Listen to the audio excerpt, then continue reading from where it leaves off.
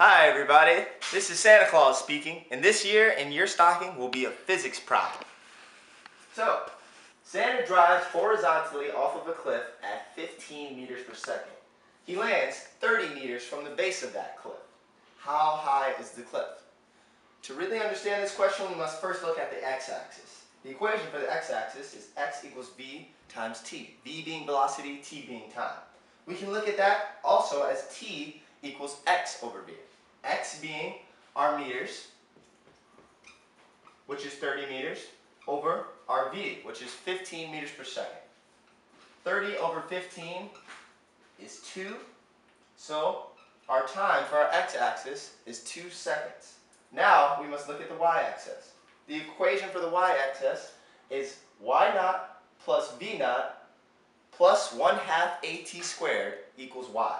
So, our y naught is 0, we can get rid of that. Our v naught is also 0, we can get rid of that. That leaves us with y equals 1/2 at squared.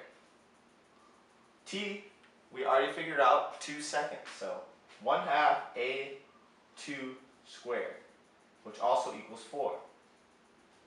So now we must find out what a is. A is the constant of gravity, which is 9.8 meters per second. Let's fill that in. Y equals 1/2 9.8 times 4. With simple calculations, we can multiply 4 times 9.8. We'll get somewhere around 40.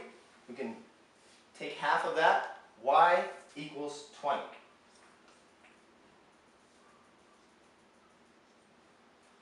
So, therefore, the cliff is 20 meters high. Thank you.